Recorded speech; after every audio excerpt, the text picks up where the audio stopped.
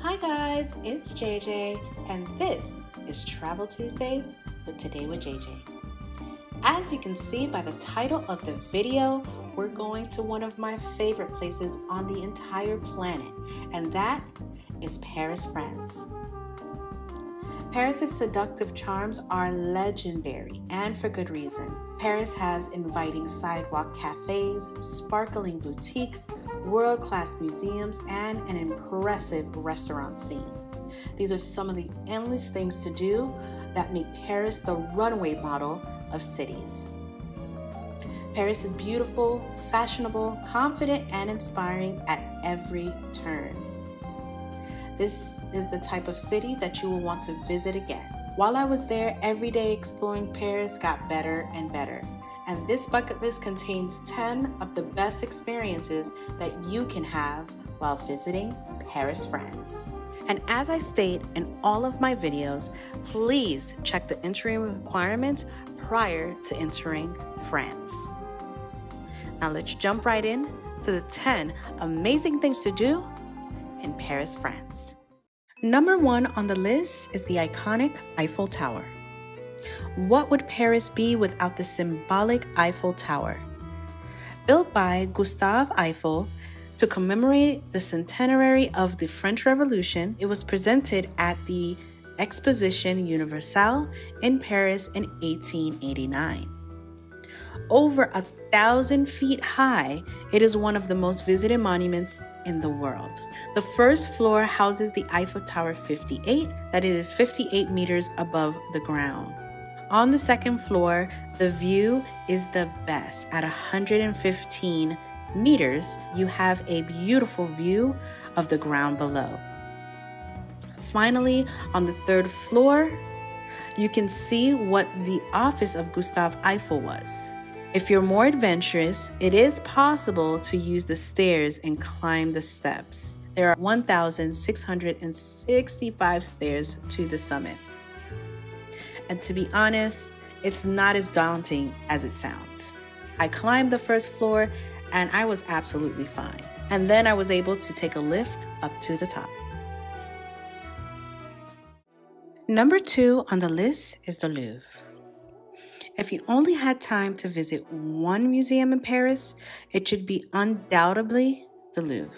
That is because the Louvre is not only widely considered to be one of the best art museums in Europe, but one of the best art museums in the world as well. The museum first opened its doors in 1793 and features a grand total of 35,000 works of art. Here you can get an up-close look at art from different time periods and cultures. The Louvre is divided into 8 departments: Egyptian antiques, Oriental antiques, Greek and Roman, Islamic arts, sculptures of the Middle Ages, Renaissance and modern times, objects of art, paintings, and graphic arts. And so you can plan your trip accordingly. The Louvre is closed on Tuesdays. Number 3 on the list is Arc de Triomphe.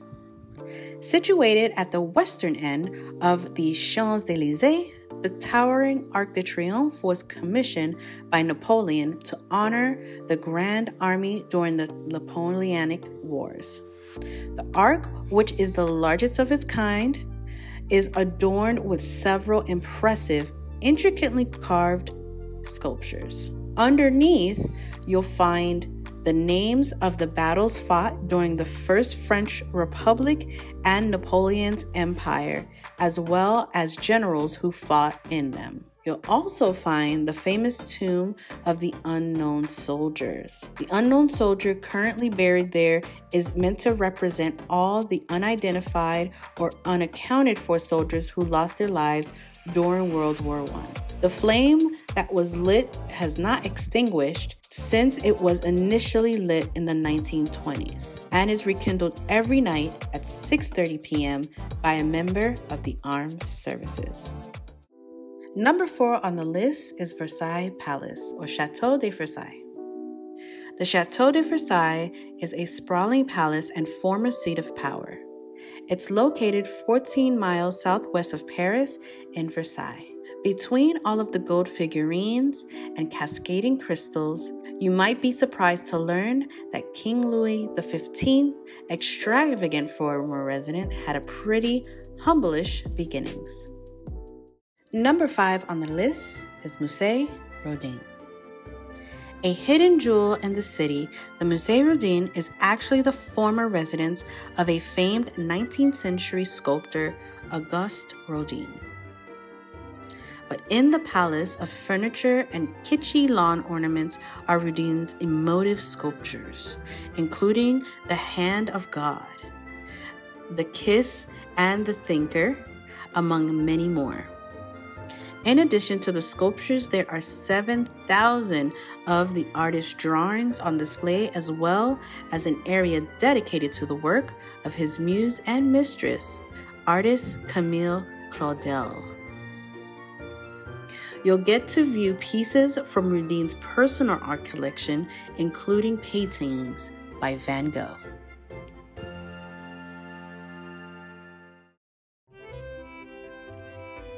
Number 6 on the list is the Champs-Élysées. There's everything that you could want along the boulevard of Champs-Élysées. The Champs-Élysées is the most famous avenue in all of Paris, stretching more than a mile long from the glittering Place de la Concorde to the foot of Arc de Triomphe. It's a shopper's mecca. There are so many luxury boutiques like Louis Vuitton, Cartier, Guerlain, just to name a few, that rubs elbows with some of the less pricey establishments like H&M and Adidas. Number 7 on the list is Seine River. You won't have much trouble finding the Seine River as it flows directly through the heart of Paris. The river is perhaps one of the most famous waterways in the world, which is an ongoing theme in Paris. And it's an attraction in itself. It's also useful for more practical reasons. It flows from east to west, dividing the city into the left bank and the right bank. Knowing where you are in relation to the Seine River can help you find your way around during your trip. Number 8 on the list is the Luxembourg Gardens. A warm weather oasis that offers the simplest of pleasures, the Luxembourg Gardens provide ample green space for sun soaking and people watching. Plus, there are plenty of activities to keep your kids entertained. When the city bustle becomes too overwhelming, meander over to the paths and formal gardens or just to relax with a picnic. Kids can float sailboats at the Grand Basin, ride ponies, or take a spin on the merry-go-round, or catch a puppet show at the on-site Theater des Marionnettes. Though with 106 sculptures to its name, including a replica of the Statue of Liberty, the Luxembourg Gardens could easily be considered an open-air museum itself. Number 9 on the list is the Moulin Rouge. If you're looking for the quintessential Parisian nightlife experience, the Moulin Rouge will likely fit the bill. The legendary cabaret club opened in 1889, wowing crowds with dazzling dancers, free-flowing champagne, and outrageous elements like a gigantic model elephant in the garden. With its rich history and extravagant performances, Moulin Rouge has become an important staple of the City of Lights. Number 10 on the list is the Pantheon. Situated in the Latin Quarter of Paris is a large church and burial ground.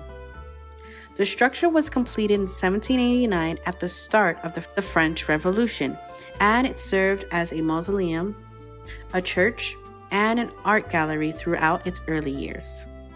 In 1851, scientists installed Foucault pendulum within the building to demonstrate the rotation of the Earth.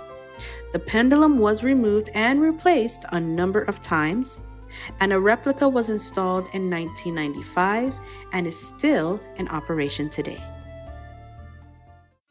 Yay! You've made it to the end of the video. If this video added any value to your upcoming trip, or you just love traveling with me every week and you haven't subscribed, please become a part of the family and don't forget to like, comment, and subscribe on this video. Commenting places that I didn't list helps more than you know. And last but not least, I want to leave you with some pro tips. And one of my pro tips is the best time to visit Paris. The best time to visit is from June to August and September to October. From June to August, the weather in Paris is perfect. It's around the highs of 70 degrees and long days of sunshine. Now, because June and August are the summertime, it is a lot higher as far as crowds, and it's a little bit more expensive. September to October, especially the end of September, early October, is when New York Fashion Week kicks off. So if you want to see free fashion shows all over the streets, that's a great time to visit. But keep in mind, no matter when you go to Paris, since it is one of the most visited cities in the entire world, you'll find crowds. So I want to wish you a very safe and very fun trip to Paris. And until next week, bye.